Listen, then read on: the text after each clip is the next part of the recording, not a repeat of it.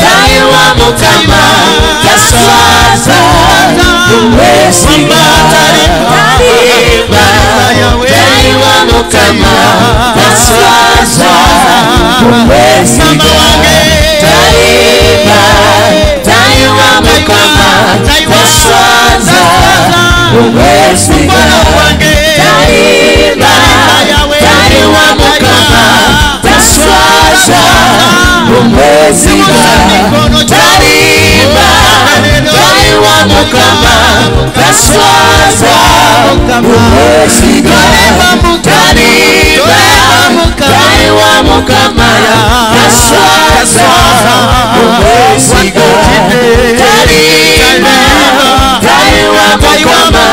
taswaza umwesiga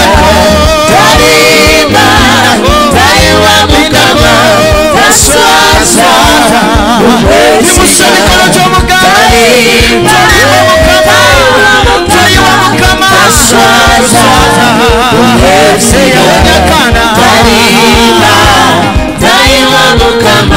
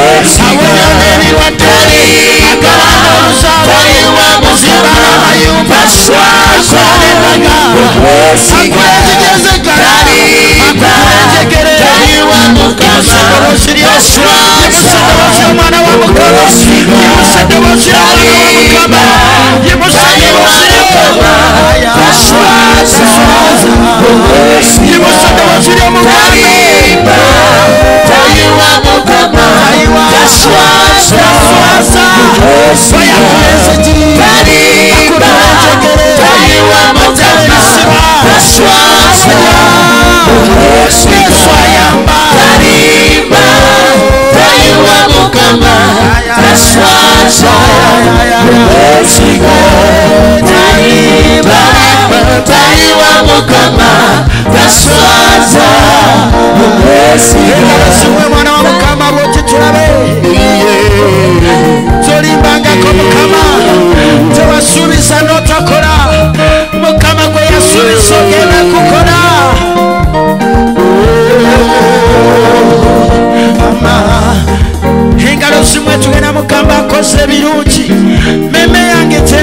Mukama oya atalimba ataiwa bamwesigwa ataiwa bamwesize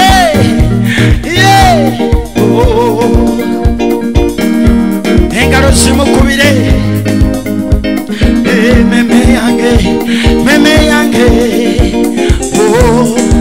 tendeleza Mukama haleluya tendeleza Mukama amina amina tendeleza Mukama haleluya tendeleza Mukama amina amina tendeleza yawe oya talimba womwesigwa yakuwa amina amina tendeleza Mukama haleluya tendeleza Mukama amina amina tendeleza Mukama haleluya tendeleza Mukama amina amina tendeleza Mukama haleluya tendeleza Mukama amina amina manolina mabajalelo jimuko muzilile katonda wa Musa amina amina tendeleza Mukama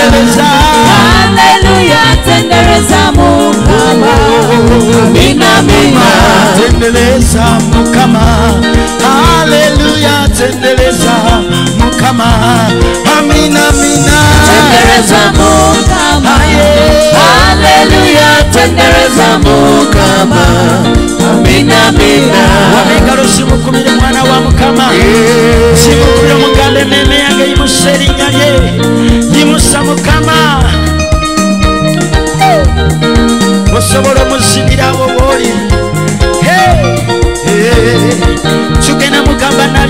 kukusenga Mukama zino entalani yandizirwanye bino byempitamu ani yandibijjeewo Mukama kwebaza gwe omulokozi wange atandeka omulokozi atangiwa atangobangako Sanyuse Yesu yanazake bibi yanjagaza yayagala ansanyusa enaku zonna sanyuse Yesu yanazake bibi yanjagaza yayagala ansanyusa enaku zonna sanyuse Yesu yanazake anjagaza yayagala ansanyusa enaku zonna sanyuse Yesu yanazake bibi wemba nyono nane mwelabira Yesu tandeka kubula ddala ampita mangu kumweyuna ye era nzijukiza okwagala kwe anjagaza yayagala ansanyusa enaku zonna sanyuse Yesu yanazake wemba nyono nane mwelabira Yesu tandeka kubula ddala ampita mangu kumweyuna ye laba anzijukiza okwagala kwe anjagaza yayagala ansanyusa enaku zonna sanyuse Yesu yanazake bibi sanyuse Yesu yanazake bibi sanyuse Yesu yanazake bibi sanyuse Yesu yanazake bibi anjagaza yayagala ansanyusa enaku zonna sanyuse Yesu yanazake tukinde munera anjagaza yayagala ansanyusa enaku zonna Yesu yanazake bibi sagulibwa n'ebintu ebigwawo feeza ne zaabu oba ensimbi twagulibwa musaayi gwa Yesu kyemanyimba haleluya sagulibwa n'ebintu ebigwawo feeza ne zaabu oba ensimbi naye nze nagulibwa musaayi gwa Yesu kyemanyimba haleluya yatula sagulibwa n'ebintu ebigwawo feeza ne zaabu oba ensimbi nze Twina nagulibwa musaayi kyemanyimba yatula tisagulibwa n'ebintu ebigwawo feeza ne zaabu oba ensimbi naye nze musaayi gwa Yesu kyemanyimba kigamba mugambe sagulibwa n'ebintu ebigwawo feeza ne zaabu oba ensimbi naye nze musaayi gwa kyemanyimba tukinde munera sagulibwa n'ebintu ebigwawo feeza ne zaabu oba ensimbi naye nze musaayi gwa Yesu era tukinde munera sagulibwa n'ebintu ebigwawo feeza ne zaabu oba ensimbi naye nze musaayi gwa Yesu omusaayi buli watugendera Kanyimba haleluya era asagulibwa Sagulibwa n'ebintu ebirikwawo Feza ne zaabu obeesimbi naye nze nagulibwa Omusaayi gwa Yesu Kanyimba haleluya webale Yesu watugula n'omusaayi gwo tetwagulibwa bintu bigwawo feeza yali tesobola tugula feeza yali tesobola tugula zaabu yali tesobola kutugula watugula n'ekyomuwendo ekisinga ebyomuwendo watugula n'ekyomuwendo ekisinga omuwendo watugula n'omusaayi gw'omwana gw'endiga watugula n'omusaayi gwe gwayiwa ku musalaba watugula n'omusaayi gwe webale webale Yesu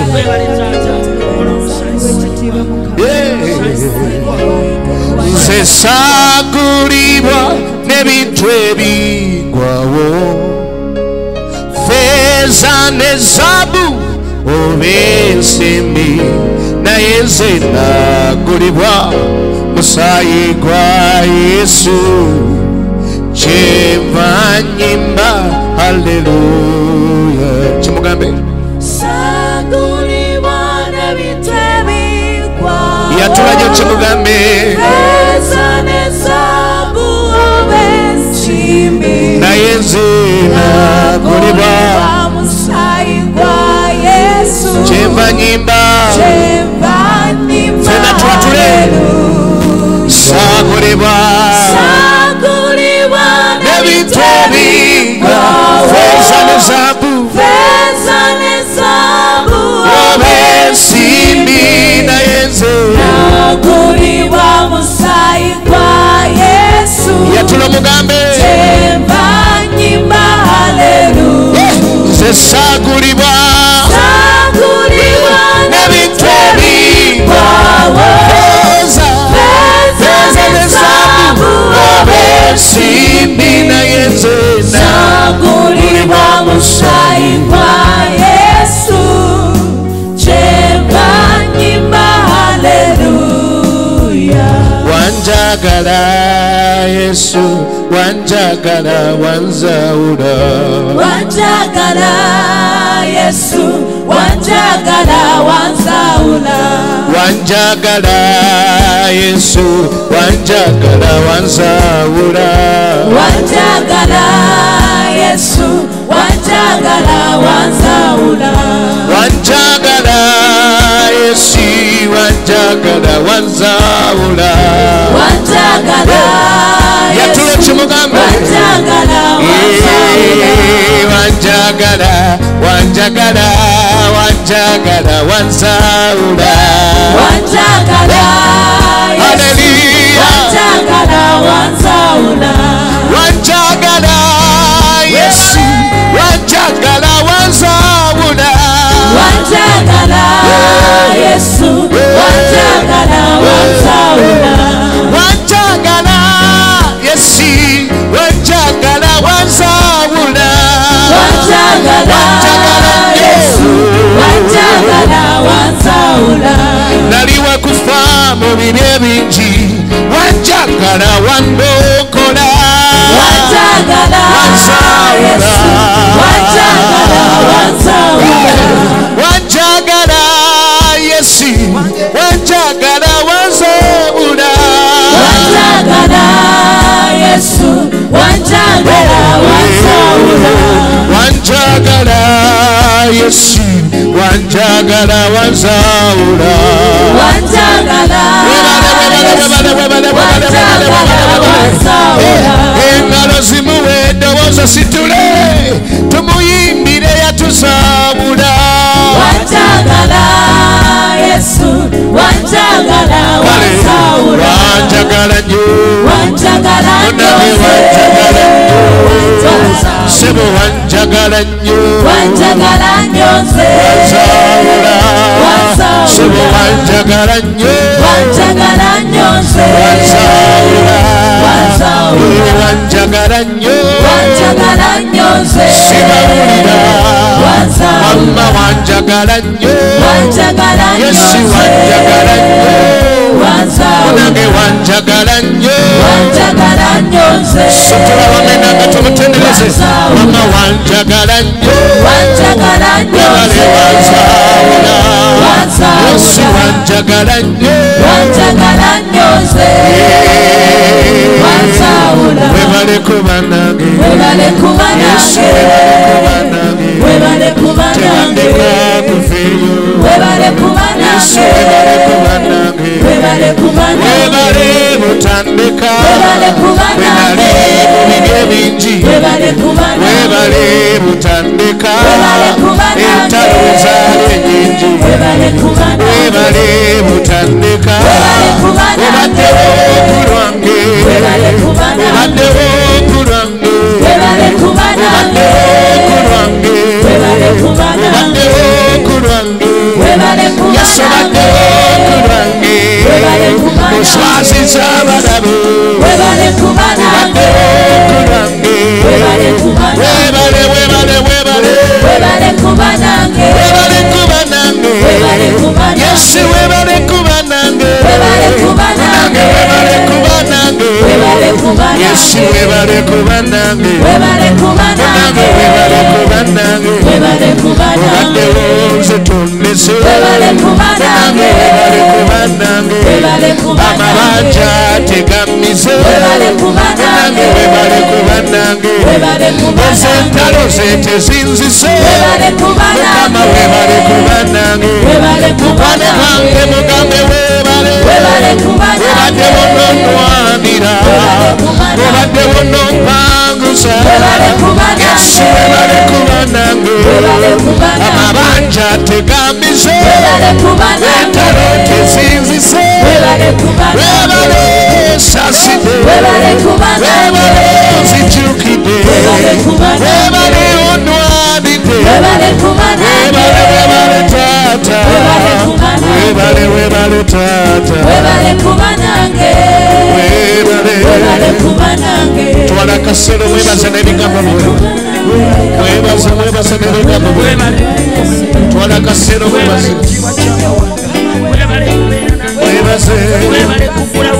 twala kasero mwebaze genda maaso mwebaze oyo abaddewo okologo amabanja tegakomeze webale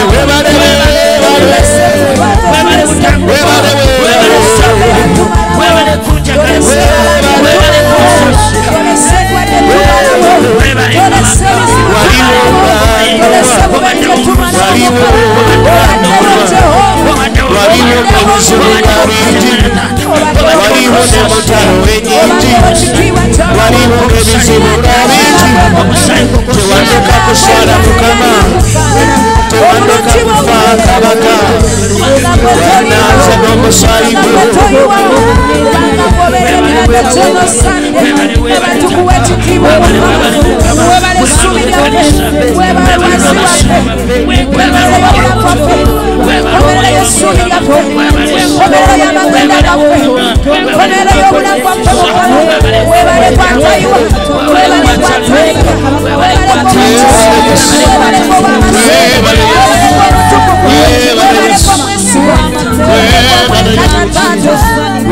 omusomesa omukulu we katonda ali waggulu ennyo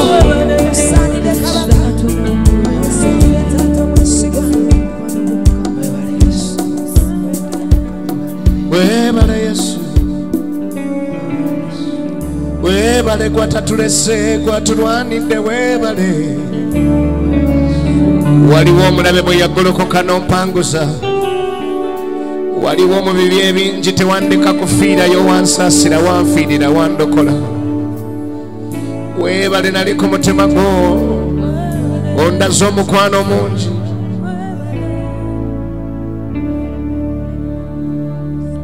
nze yali ensonga kubonaabonako yenze mukama gwe wali onoonya tewaliyo nsonga ndala yesu kubonaabona yenze mukama gwe wali onoonya mugambe nze yali ensonga mukubonabona yenze waliononya mukama gwe waliononya tewaliyo nsonga ndala Yesu kubonabona yenze mukama gwe waliononya yenze yali ensonga mukubonabona yenze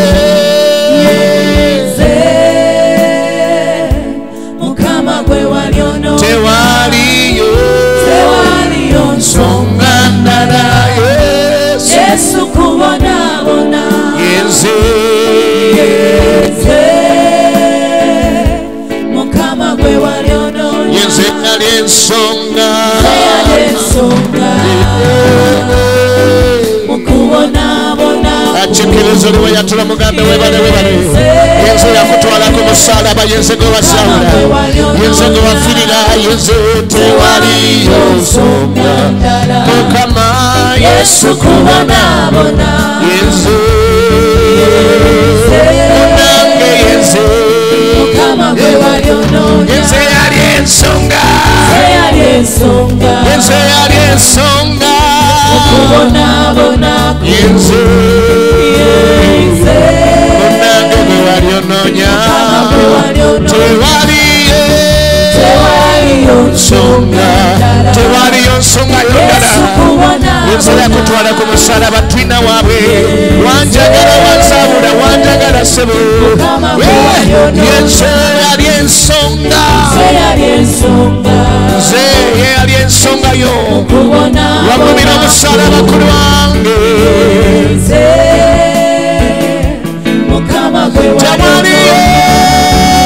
tewaliyo nsonga ndala Yesu kubonabona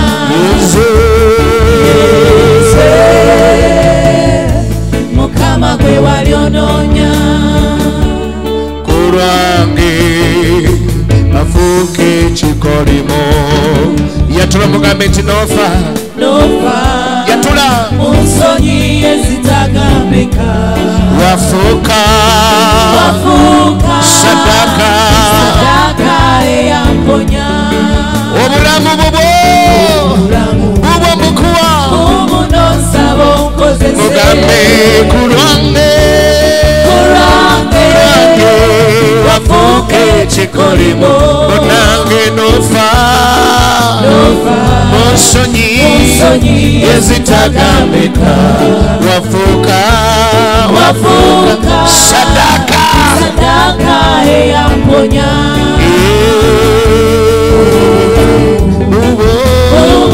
akikiriza namukimugambe nti ku lwange wafuuka ekikolimo nofa mu nsonyi ezitagambika wafuuka sadaka eyamponya obulamu ubu nosaba onkozese Yesu wafa ku lwange wafuuka ekikolimo ku lwange ssebo wagenda ku musalaba nofa mu nsonyi ezitagambika onjagadde nnyo ssebo weebale onjagadde nnyo yatula mugambe weebale onjagadde weebale ssebo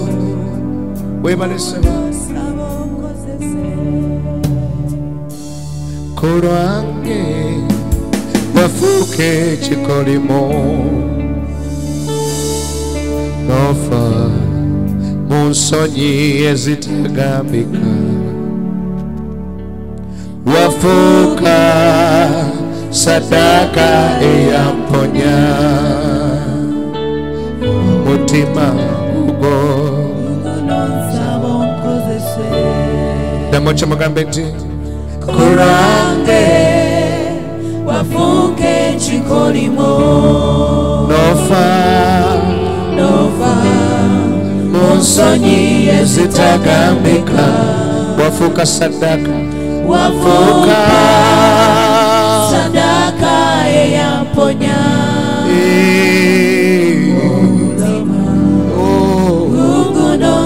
One more time, Gabe. Munange kurwange. Mafuke chikolimo. Gaba yonofa. Monsonyi ezitagambika. Wafuka. Sadaka eyamponya. Omulamu bwange. Bokowa.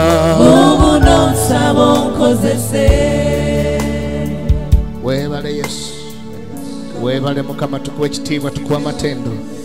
Bw'oba tofaayo mukubire mu ngalo ezibwatuka, zikube zibwatuke ng'akabaawo, zikube zibwatukire ddala, tosinsiitira zongero zikube. Gambe webale Yesu, webale Yesu. Twebaza Katonda Mukama mulungi, twebaza Mukama ku lwaffe yafuuka ekikolimo. Lunaku lwakuna, it's the 4th day. Lunaku lwakuna mu wiiki yaffe ey'okusiiba n'okusaba. Tukiriza Mukama nti tagenda kuleka lusozi nga luyimiridde mu maaso go. Tewali lusozi lwagenda kuleka nga luyimiridde mu maaso go. Amen. Wama webale gwagambye amiina. Tagenda kuleka olusozi nga luyimiridde mu maaso go. Amen. Mukama aseeteeza ensozi. Aseeteeza ensozi mu linnya lya Mukama. Amen. Ngambye aseeteeza ensozi mu maaso go mu linnya lya Mukama. Hallelujah. Amen. Webale Yesu. Quickly. Twebaza Katonda. Olunaku lwajjo twabadde mu kitabo kya Yona, naye before then njagala mbanjulire abagole baffe aba wiiki eno. Ngenda kusaba anko wa kamera. Ono omugagga ndowooza mumumanyi anko wa kamera, kola nange. Amiina. Bamuyita Derek Mukisa. Abadde naffe ndowooza mumulabye bukyanga tutandika okuva ddala ku worship encounter. Muzze mumulaba mutabani wange. Mpeereza naye ebbanga liweze kati yeevuddemu n'agamba nti karantiini ono ateekwa okubaako kye yeekolera. Yalaba omwana w'abandi n'amundeetera ne tusaba omukisa. Kakati weekend eno leero lwakuna, today is Thursday right, enkya Friday ku lw'omukaaga bagenda kugattibwa mu bufumbo obutukuvu. Amiina. Nkimanyi I know abadde akuwa omukisa ng'atendereza. I know abadde akuwa omukisa. Ngenda kusaba tubasabire omukisa olwaleero, ate tagenda kutwala mulala yenna okuggyako ate mwannyinaffe muwala wange omulala ali ku mukono guno Winnie. Engalo z'omustudio nga ntono. tunagiyita studio kale. Amiina. Winnie agenda kubafumbirwa Derek Mukisa ku esanyu ku lw'omukaaga kw'osanca. Bajja kuba bagattibwa ku worship house ewa Pastor Bugembe olunaku olw'omukaaga essaawa 4 ez'okumakya. Ate reception tunaalaba gineebeera kubanga bintu bya scientific, bantu batono ffe twayaniriziddwa, naye nze naawe tusobola okubaagala n'essaala. Bw'owulira okubagulirayo ekifi ky'ennyama, Mukama n'akuwa n'omukisa. Naye katika tubasabire omukisa. Katonda ow'ekisa tukwebaza. Nkimanyisa week of prayer and fasting ekyamaga. Actually kankyogere na kino, if bw'oba okkiriza Mukama ku langirira mu ddakiika eno yennyini, langirira. If you believe God for a wedding, bw'oba tolina mwami mutuufu ng'okyalina bana abafere, Mukama bakugobere mu linnya lya Mukama. Aleeta abali serious abagenda okuwasa. Ate waliwo agenda okuwasa ng'agenda kufuukira akamba akutemeeteme. Mukama aleeta omusajja omutuufu mu linnya lya Yesu, n'omukyalo omutuufu. Abasajja bokasi be bafere, omulembe gwaffe ate abakyala bafere nnyo. Nkimanyi mugenda kuwakana naye nga bonna bafere, abasajja bafere, abakyala bafere. So nkusabidde Katonda kunyambire ofune omutuufu. Gamba nti amiina. Kati tandika ngo basabire bano mu linnya lya Mukama. Tukwebaza ku lwa Derek Ai Kabaka, nkwebaza ne ku lwa Winnie mu linnya lya Mukama, nga bayingira chapter empya ey'obulamu bwabwe ey'okufumbirigana, ey'okukwatiragana wamu. Kimanyi bano bantu bakulira mu bifo bya njawulo, mitima gya njawulo gyogasse. Kabaka wayogera omukisa eri abo, wagamba nti aliraba omukisa oyo alifuna omukyala abakabaka nsabye bano bawe omukisa obufumbo bwe buwangaale nkimanyi si mikolo bukolo naye emitima gigenda kugattibwa wamu gitandika okukolera wamu giwangaale wamu giwangule wamu gizaale wamu gikaddiwe wamu mukama bano bagatte mu linnya lya mukama basobole okuweereza babadde batendereza bamaanyi ku peegi yaffe babadde batendereza bamaanyi ku worship encounter babadde batendereza bamaanyi basinza bamaanyi ne mu kanisa yaffe tusabye omukisa ogwo bebadde batuwa omukisa tubasabira omukisa gwe gumu bakole bulungi basanyuse mu linnya lya mukama dede gitali kuba munne kikonde nono tali kuba munne mbasabira omukisa gwa Katonda bawe okwagalana bagalanenga banyweze wamu mu linnya lya mukama entalo bwe zirabika bawe ekisozi wangula bawe ekiso okusonyiwagana bawe ekiso okutegeragana mu linnya lya mukama tubasabira omukisa waliwo naali ku TV waliwo brother ali mu nyumba ye ali ku peegi yafe asaba naffe naye ng'asaba omukisa gwe gumu mu linnya lya mukama bamufaanana mbasabidde nabo waliwo abeera bedda naye emikolo gyagaana waliwo abadde abeera n'omukyala n'omwami emyaka mingi takolanga mbaga nabo mbasabidde omukisa gw'emikolo mu linnya lya mukama okusinga byonna nkimanyi oli Katonda ayagala emirembe oli Katonda ayagala abantu ababiri okubeera wamu okuwangaala wamu mu linnya lya mukama nsabye nti n'oyo ayayaana okuyingira obufumbo muwekisa okufuna omuntu omutuufu mu linnya lya mukama naye ku lwaleero Derek ne Winnie bawe omukisa omukolo gwabwe gugende bulungi mu linnya lya mukama taata ow'ekisa tukwebaza tulikuwa obujulizi next week nga tukomyewo nabo nga batugamba byabadde birungi mu linnya lya mukama gamba nti amiina ndowooza scientific weddings honeymoon tebalina kulwayo Winnie mugende muwangule mu linnya lya mukama naawe asabye n'olangirira kikutuukeko mu linnya lya Yesu genda owangule omanye omwami si ye muntu goyinza okugenda n'osuubula mu dduuka n'ogamba mumpa oyo tajja kunkolera mumpa oyo ensonga y'omutima mukama yagikweka olabirawo ekintu nga kinekaanekanye bwe kiti nga kinyirira naye ng'omutima muvundu yensonga lwaki twetaaga Katonda kuyambenga toyinza gamba nti njagala design eyi simanyi design ya Riboko oba Niki ng'agula engatto kyenva kugamba nti Katonda kunyambira ofune omutuufu mu linnya lya Yesu ate mwe abalina ebicupuli mukama abitwale mu linnya lya mukama ate bwamutwalanga tokaaba manye osanga omuntu nga bamumenya omutima ng'akaaba nze ngenda kufanya mukama akuyamba obutonywa bwaki era nkusabidde kisingako kukaaba amaziga nga toyingidde mu kkomera liri era mbasabidde nammwe abalina ebicupuli by'abantu mukama abijjewo mu linnya lya mukama akuwa omutuufu gamba nti amiina gwakitegedde wama gamba nti amiina gwakitegedde amiina olina obulamu bwanvu obw'okuweereza Katonda osanyuke n'ezzadde lyo owangule n'omuntu bwo okusinga okubonaabona obulamu obusigadde obw'obulamu bwo mukama akuwa omukisa amiina nzikirize naku ntono tujja kuba tubanjulira mwoyo wa mikolo naku ntono tujja kuba tubanjulira abagole abalala sijja batangula kati katulinde naye eno scientific olina ogivaamu ng'okoza emikolo mu linnya lya Jesus amiina bw'otookole tonyiiga ekiseera kyo tekinaba naye gwatuusiza mukama genda kikolera kale lwaki tetweyongerayo we twakomye olunaku lwajjo wajjukira twakomye ku ssula yabadde yakubiri olunyiriri lwadde lwa 10 bayibuli egamba nti Katonda n'alagira n'ayogera eri ekyennyanja nekisesema Yona ku lukalu Katonda n'alagira ekyennyanja nekisesema Yona ku lukalu ng'ekyennyanja kyali kyakwata bano sisobola kwogera story yaabwe n'obudde butono naye nze mbamanyi bulungi ono mulabidde emyaka giri emeka mpeereza naye emyaka oba giri emeka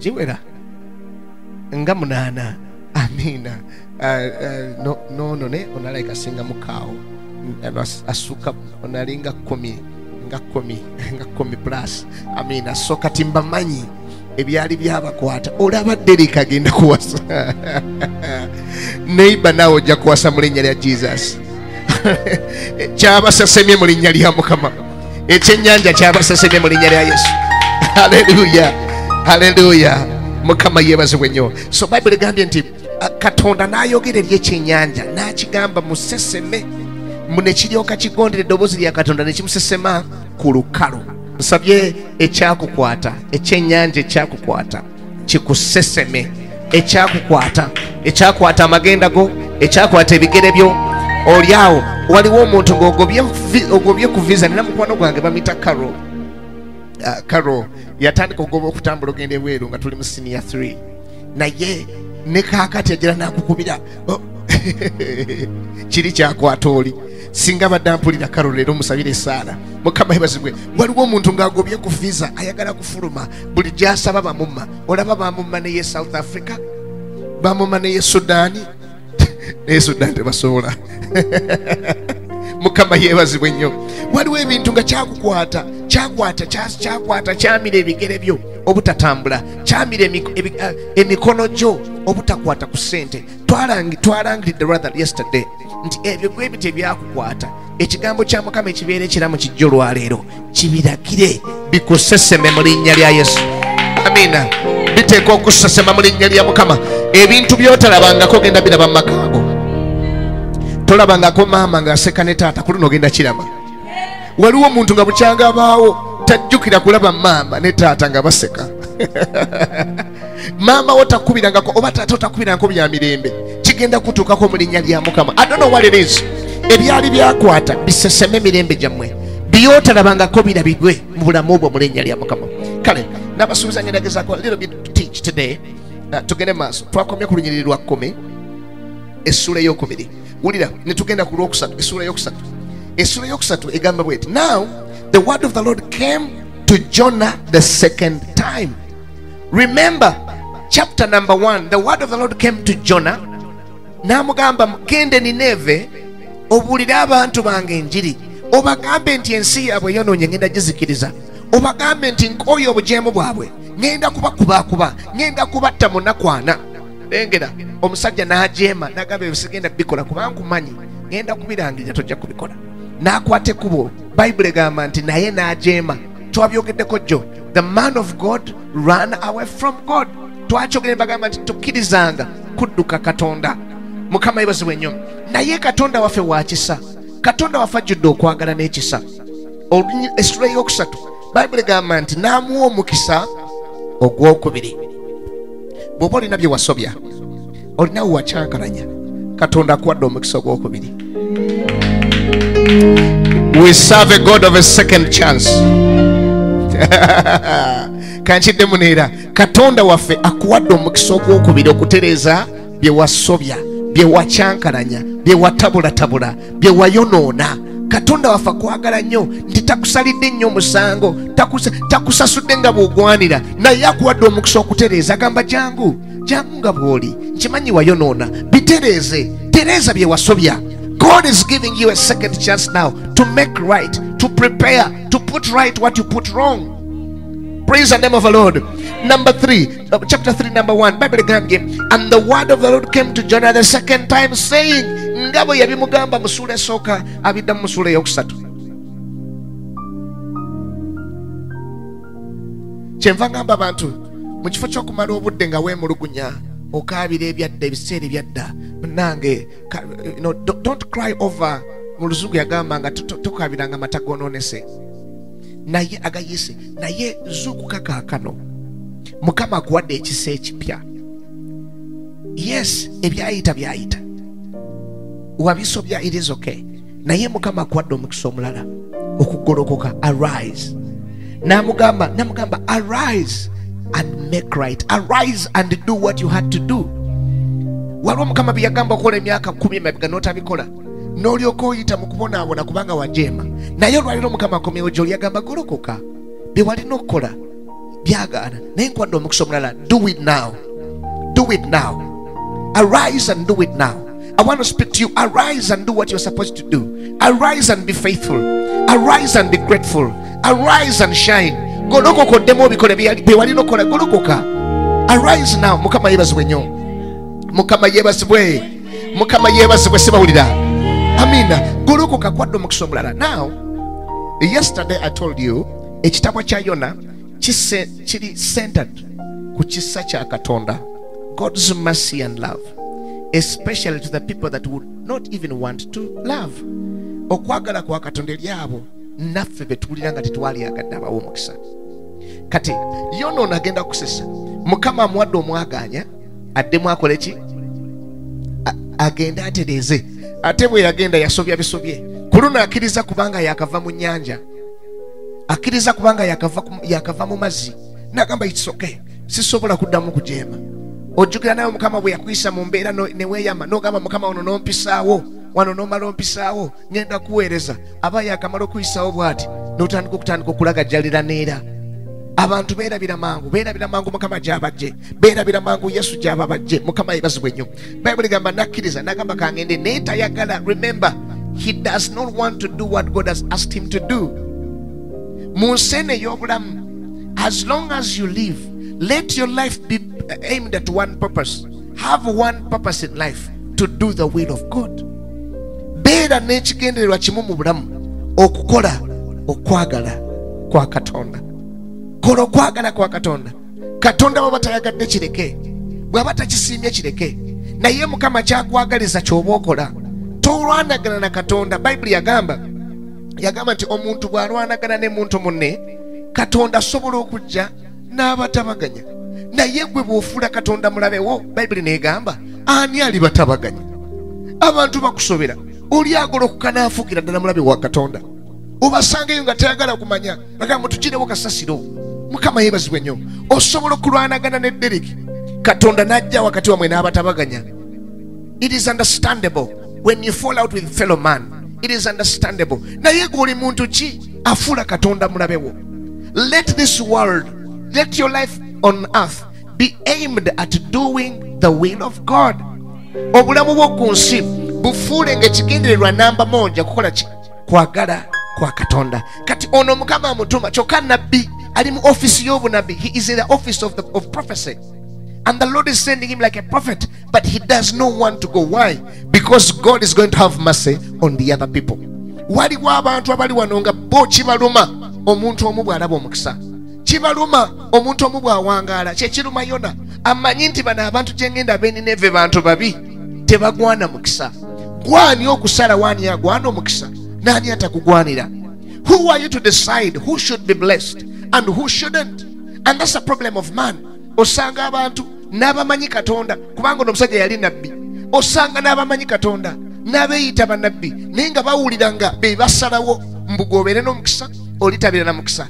Ne bw'alibeera pasita ng'alina ebirevu, ne bw'alibeera ng'alina ebirevu biwanvu, bw'aligambanga nga togwanidde mukisa, wanika emikono mugambe musumba, mugambe Zabbuli 23. Nja kyogera nga tumaliriza okusaba kuno. Zabbuli 23, Bayibuli egamba yigwe musumba wange omulungi, yimusanga emikono gyange Mukama, nkimanye omukisa gwange guli mu mikono gyo mu linnya lya Mukama. And no one will block your blessing. Let me say it again. Tewali agenda kuziba mukisa gwo. No one will block your blessing, for you will be blessed. Ngegulu bwe lyasala mu linnya lya Mukama. Amina. Kati tugenda kulaba Yona. Yona ekizibu kye kiri kimu. Bwe naagendewa e Nineve, bano abasajja bajja genda beenenye Katonda akole ki? Katonda abasonyiwe.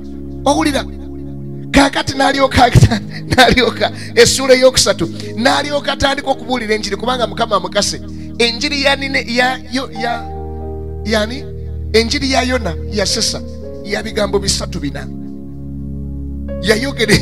yayogera enjiri ya bigambo 3-4. Yabagamba mu nnaku 40 ekibuga kyammwe kisaanyeewo. Tabagambye nti mwenenye.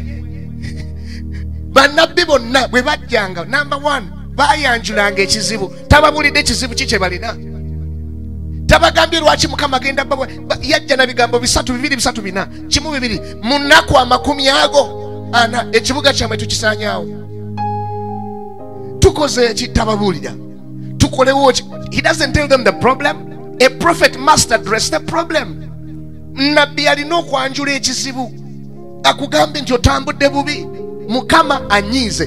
Tayogedde ekizibu, tababulira lwaki Mukama anyiize, tababulira. You must also to show them the solution. Nabbi omutuufu yanjula ekizibu, bagambe ensi mwe Nineve muli beezi, mujemye Katonda, mujemedde Katonda, muli basamize, musinziza bakatonda abalala. Every prophet had to address the problem of a nation. Naye gwe bw'ojja n'otiisa, bwe bamanyi n'ekkanisa zemanyi nga zo zakutiisatiisa. Era bw'osanga omuntu wakutiisa, God does not come to scare you. God comes in love.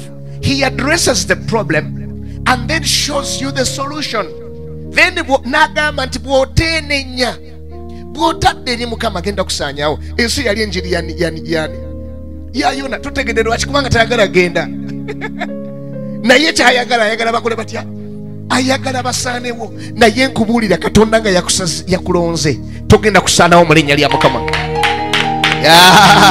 Ngambye Katonda togenda kusaanawo. Katonda nga yakulonze nga yakwagadde togenda kusaanawo mu linnya lya Mukama. Yadde omubaka gwatuma lyawaleeta tayagala ofuna obubaka ogenda kubufuna mu linnya lya Yesu. Bannange yonna yaswala in history tewabangawo njiri etalina mutwe etalina makulu etalina magenda telina solution telina ddagala ng'eya Yona ate eyakyusa ekibuga kyonna.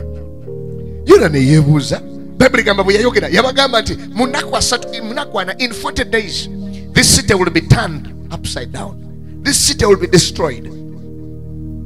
Enaku ameka Bible gamba enjiri buli yawulira ekigambo ekyo ng'akyogerayo munaku ana tufudde twakoze eki tebamanyi naye bawulidde ekigambo kimu twakoze tugenda kwakya tufudde. Bible gamba ne beenenya ne bagwa mu maaso ga Katonda ne batukabirira Mukama mbu ne bituuka n'ewa kabaka Jeroboamu naye n'agwa mu maaso ga Katonda. Yona n'aswala n'agamba kati bano beenenya biki ayagala bafe. Mukama yeebazibwe nnyo ayagala bafe. Ekibuga kyonna bwe byagwa mu matu ga kabaka n'abagamba n'ebisolo byenenye temubiwa mmere kasibe endiga kasibe embuzi kasibe ente temuziwa mmere kasibe enkoko ekibuga kyonna. Naye enjiri ebadde bigambo bisatu nakwana mufudde. Olwaleero n'ogamba omulokole wa kakati nti nakwanyina mufudde agamba gwe ndeka naawe nakoze eki. Mukama yeebazibwe nnyo. Mukama yeebazibwe. Mukama yeebazibwe. Olunyiriro lw'ekumi Mukama n'atunulira okukyuka kw'abantu. Olunyiriro lw'ekumi sura yokusatu Mukama n'atunulira abantu engeri gye beenenyeza n'atunulira abantu engeri gye basabye n'atunulira abantu n'alyoka akyuka n'akyusa omutima gwe eyali ategeka okubasaanyaawo n'asalawo okubawa omukisa. My version says, then God saw the works that they turned, their works that they turned away from their evil way, and God relented from the disaster that he had said he would bring upon them, and he did not do it.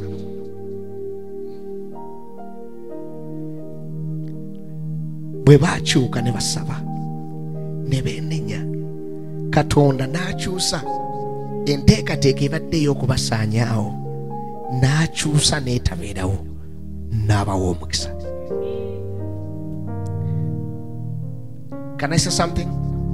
Waliwo omuntu ng'obadde wakufa tokyafudde. Amina jongeremu mpulire jongeremu wama nennanga gikomere waggulu tumalirize. Wulira kankiddemu neera abadde agenda okufa tokyafudde. Mu kusaba n'okusiiba okwenenya n'okuwaayo mu maaso ga Katonda abadde agenda okufa tokyafudde. Business yo tekyafudde, family yo tekyafudde mu linnya lya Mukama.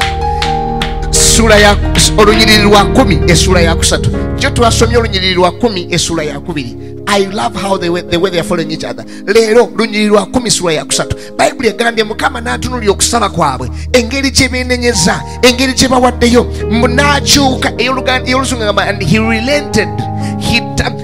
Some other versions say he repented. Literally it's just grammar. It's that grammar. Some scholars are arguing, does God repent? But he relents. Yes come kwesikamu ne yeekuba mu mutima si kwenenya. Okwenenya kuli after sin. This was not sin, this was punishment for sin. Yali agenda baboleza ku lw'ekibi kyabwe. Kitegeera Bible egambye naye mbu ne bakyuka ne basiiba ne basaba ne beenenya mbu n'atunulira ebikolwa byabwe ne yeesikamu ne yeekuba mu mutima n'agamba bano sola basaanyawo. Omuntu asaba Mukama tamukkiriza kuzikirira. omuntu asaba mukama tamukkiriza kuzikirira, omuntu eyenenya mukama tamukkiriza kuzikirira, mukama tamuleka kusaanawo, mukama tagenda kuleka kusaanawo mu linnya lya mukama. Kewayingidde okusaba n'okusiiba, ennyumba yeewona, ekika kyo kiwona, abaana bo bawona mu linnya lya mukama. Ngambye nti ennyumba yeewona, ekika kyo kiwona, bizinesi yo mukama agirekawo, bali kuyita kawonawo mu linnya lya mukama. You're not going to perish like it was to be. Togenda kusikirira nga bwe kibadde kirina okubeera. Togenda kuzikirira nga bwe kibadde kirina okubeera. Why? Abasaba, abenenya, abagonda, abasiiba, abagwa mu maaso ga mukama, abakaabirira mukama, ajjukira, atunulira amaziga gaabwe ne yeekuba mu mutima n'ajjayo omukisa. Nsabye omukono gw'omukisa gugololwe gukutuukeko mu linnya lya mukama. Yes. Yes. Praise the name of the Lord. Now, listen. Olunyiriri olusooka essuula ey'okuna. Okitegedde nti zino essuula zonna olunyiriri olusooka lulina engeri gye lusekamu. Essuula ey'okuna olunyiriri olusooka, but it pleased Jonah. Nekitasanyusa Yona. Eyange gamba it displeased Jonah exceedingly and he became angry. Nanyiga. Oba anyige gamba ne boba anyige. Nze ngenda kusaba nsibe mukama alina byakyusa. Oba teri kinyiza okuba nti man of God yanyize. Man of God. Waliwo omukisa mukama gwagenda okuwa. Gupime ba man of God abatuufu. Mukama yebazibwe nnyo. Mukama yebazibwe. Oba onyiganyiga naye ebyange bikyuse mu linnya lya Jesus. Nsabye Katonda abeeko omukisa gwakuwa gukwase abantu obusungu. Abatanalokoka bagenda kunyiga, mukama agenda kusonyiwa. Batandika okugamba naye erengera talina kubeera ago. Bebo bosanga mukama awodde omuntu amusitisa n'amafuta. Osanga oli ali mu kuweereza amafuta, azimbye akayumba ke naye nga bakola kimu temwamulaba. Kaali kaavu. Kaali kaavu naye kati kaagaggawadde. Kempanka ki ani ataakalaba? Ani ataakalaba naye mukama yakasaasira. Nineve mukama ebadde yakusaanawo. Era ono ani Yona agenda okulaba ekibuga ekirina okuzikirira. Ogenda okulaba maaso awo. Bayibuli egamba nti wulira olwokubiri n'ayogera ensonga ze ezamujemeseza mu ssuula esooka. Agamba kyenavudde nakujemedde gwasoose kubanga nategedde oli Katonda ajjudde ekisa. Atandise okwogera Katonda waffe. I knew you to be a gracious and merciful God. Let me tell you, your God is gracious and merciful. Katonda waffe wakisa, agenda kubeerera wakisa, agenda kubeerera wakisa, akuwe n'ebyo tasaanira. Ke kayimba kenayimba saabisaanira. Katonda wange agenda kubeera wakisa, akuwe n'ebyo tasaanira. Wulira yamugamba nti bwe nakumanya nti oli Katonda w'ekisa, oli Katonda ajjudde okwagala, namanya olwawo okusunguwala kyokka olina okwagala okwengi. Oli Katonda atanguwa, amanyi okwekuba mu mutima bwe kituuka mu kuzikiriza. You are a God who relents when it comes to Mukama yebazibwe, Mukama yebazibwe, Mukama yebazibwe. Our God is a merciful God. Our God is a loving God. Our God is a merciful God. Our God is a loving God. Our God is a merciful God. Kanzilukenda baba namalako. Wulira Yona nanyiga nnyo.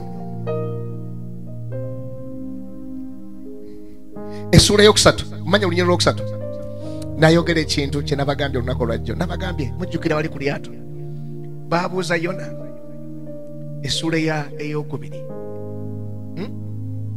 Essuula eyokubiri babuuza Yona ndoza yadde sooka lunyiriri lwadde lwa 10. What can we do? Tukole ekyokutereeza Katonda bw'abanyiize. N'abagamba munsuule mu nnyanja, munsuule mu mazzi. Bano abalunya manya bano the sailors baali willing okumuzaayo bamutwale Nineve. Ye yabagamba okusinga okudda Nineve abantu abo balokoke. sule mu nnyanja waakirive. Man of God, man of God, omutima mubi gwaki? Njagala naawe weekebere. Bameka kummwe nga mazima ddala toyatula naye mutima olina gw'oyagaliza asiraane. Olina gw'oyagaliza muli balokole mwembi muli mu kanisa naye buli lwafuna kyafunye toyatula naye muli muwulira nga kikuluma. Wini agenda kola embaga kaana kajja wano kaali kasiiwufu ffe nga twekuba zipawuda tekaalinanga lipusitiiki nze yamwazikanga no kagenda kola embaga n'owulira nga kikunuguna. Onono yali kyenjagala kwani kuyona ye yayogeranga mazima. Uli yakyayogera mu lunnyo lwokusatu yagamba Mukama n'olwekyo kati nzita bw'oba basonyiye nze kanfe kubanga kingasa kyo kuba omulamu. Kikugasa kyo kuba mulamu ng'oli aba gamba neighbor toba na gutema gubi. Yagaliza one of the ways of being blessed is wish a blessing for another. Yagaliza kansome ibandiko bino mangu then kuma umalize. Yagaliza omulala kankinonye wano Matayo essula ya 7 olunyiri lwa 12 yagamba nti kyoyagala bakukolere, kyoyagala ofune, kyoba okolera abalala, kyoba obaagaliza. Lwaki oyagala obeere mu nsi wekka? Lwaki oyagala owangule wekka? Wish others what you want them to, what you want to be. Kyoyagala ofune, kyagaliza abalala. Don't be selfish. Ulira omusajja katugenda omusajja mangu dakika zidduse. Bible egamba nagamba awo kanfe. Mukama kakola atya? Kanfe okusinga bano okola otya? Mukama n'amubuuza Yona lunyiri lwa 4 namugamba naye twogera amazima. Do you have a right to be angry? Do you have a right to be angry? Do you have a right to be angry? Mujjukira Kristo olugero Bible egamba nti Kristo n'akeera ku makya n'asanga abantu abatalina kye bakola n'abagamba lwaki muli idle, tetulina mulimu mugende mukole ku makya. Ne bagenda n'abawa ne bagenda okukola mu nsamu. Munaddamu n'asanga bala ssaawa 5 mukola bali mukuzanya amatatu. Lwaki muzanya amatatu? Tetulina kyakola mugende mu ssamba lyange. Ne bagenda ku ssaawa 11 n'asanga balala bali idle mugende mukole. Time y'okunyuka ku 12 n'abasasula kyenkanyi.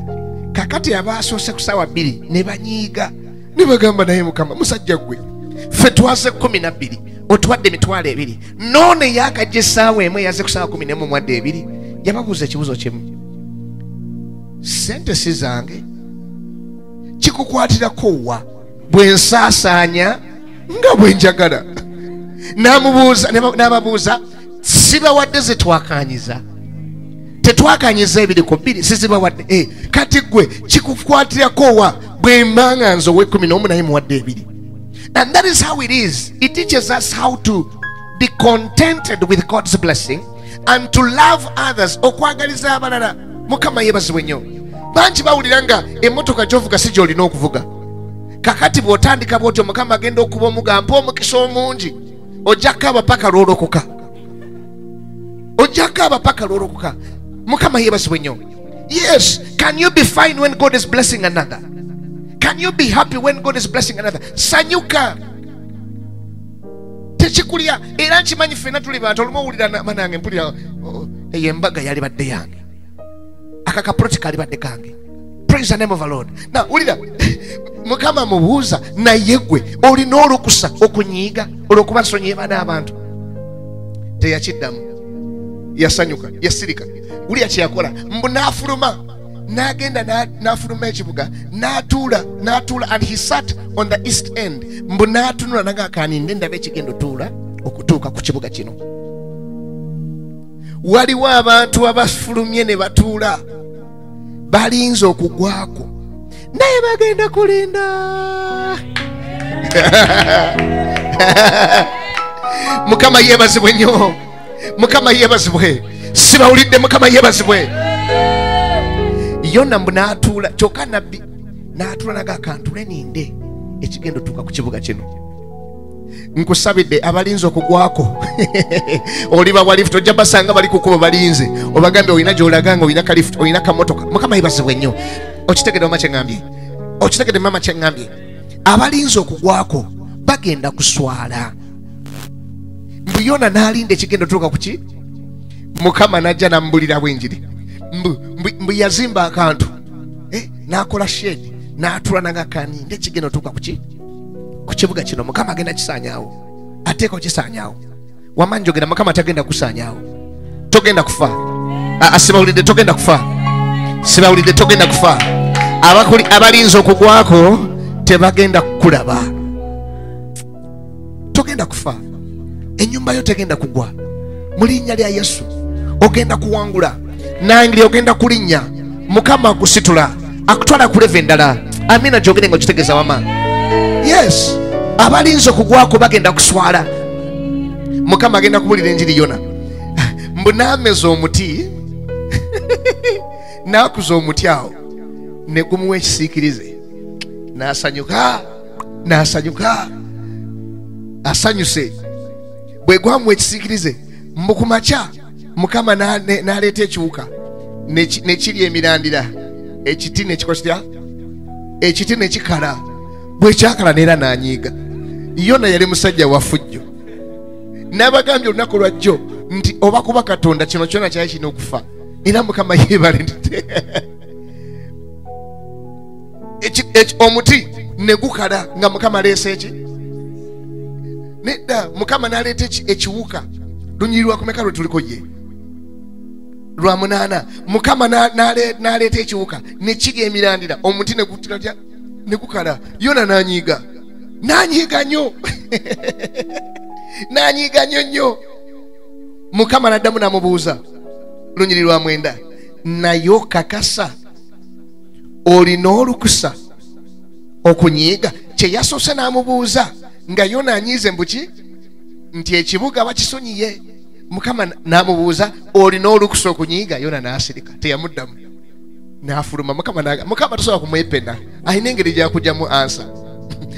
Mukama alina engeri gyakugyamu ansa ne bumwepena otya. N'amulinda, mbwa adduse ngenda kutuula ndabe nga bazikirira. Mukama n'ameza omuti nekisanyuka nti Yona ngenda kulaba bagenda zikirira. Mukama n'asandika ng'azikiriza ki? Omuti nekinyiiga kiyona.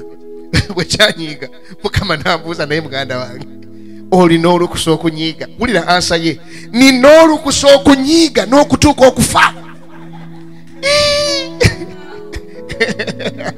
Nina olukusa okunyiiga. Owulira abasajja, omanyi abantu baagadde ebintu okusinga abantu. Abantu baagala ebisolo. Osanga olumuntu ng'ayagala olusuku lwe olw'amatooka lwagala okusinga omuntu. Ayagala embwayo okusinga omuntu. Osanga omuntu nga tomukwatira ku nte yofa. Wulira nabbi, man of God, bwe kituuse ku muti ogubadde gumuwa akasiikirize, ne baddamu ne bamubuuza kiri yaganyo kiddamu. Nejjukira akiddira mu mutima, teyayatudde kiri mu mutima. Naye Katonda onakebera mu mutima, tosobola mufera. Wulira kakati omuti gukaze, n'amubuuza, naye man of God, olina olukusa okunyiigira omuti? Olw'omwenda, nina olukusa okunyiigira ddala n'okutuuka okufa.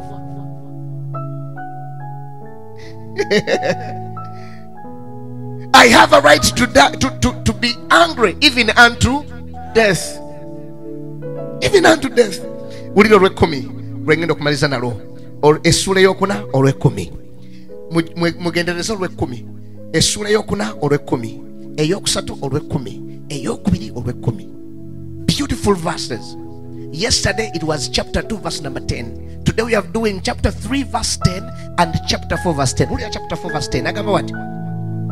If you have pity over a plant you did not plant, bw'obanga gw'olina ekisi osaasidde omuti ogukaze gw'otaasimba, lwaki nze sisaasira bantu bange nga nze yabeetondera? Lwaki nze sifuna kisa eri abantu gwe wasaasidde omuti gumu naye bano abantu basuka emitwalo simanyi emeka? Nze yabatonda, tebamanyi nakwawula kibi ku kitali kibi. Bw'obanga gw'osaasira omuti gw'otaatonda, ate nze abantu bange be neetondera. Wanika emikono, gamba ndi mwana wa Katonda, agenda kumbeerera wa kisa, agenda kunsaasira sizoni eno, tagenda kunzikiriza, ngenda kulaba mukono gwa Katonda. mukama yebazibwe. Bayibuli esomesa mu Matayo essula y'omukaaga olunyiri lwa 26. Bayibuli egamba nti olaba ebinyonyi ebitalima mmere ebitakungula birya ne binywa, olaba ebimuli ku ttale abirabirira, ate olw'ogwe ne lugamba tosinga nnyo. Kyagamba Yona, tosinga nnyo ebyo, bano abantu bange tebasinga nnyo ogwo omuti gw'olaba. You are valuable. You are valuable. That's why God is going to love you. God is going to forgive you. God is going to bless you. You are more valuable than the plants. You are more valuable than all other creation. God loves you. Katonda akwagala, agenda kulwanira. Era kiyone kyali kitudde kirinze ensi yaffe, kirinze Mukama Sane w'ensi ye Nineve. Mukama yakiswaza. Nakigamba gwe osaasira otya omuti? Nze si gwe yagutonze, omuti si gwe yagutonze. Naye gukulumye nnyo, ate olwonze abantu bange. Beneetondera, oli muntu wa Katonda yakwetondera akumanyi ate akwagala. That is why mukusaba n'okusiba kuno Mukama agenda kulaga love. Jesus, your love is too much, oh, too much, oh, too much, oh, excess love, oh. Hey, hey. Jesus, your love is too much, oh, Too much, hey. too much, oh, excess love, oh. Tuchidemu, Wama, I know, Jesus, your love is too much, oh, Too much, oh, too much, oh, excess love, oh.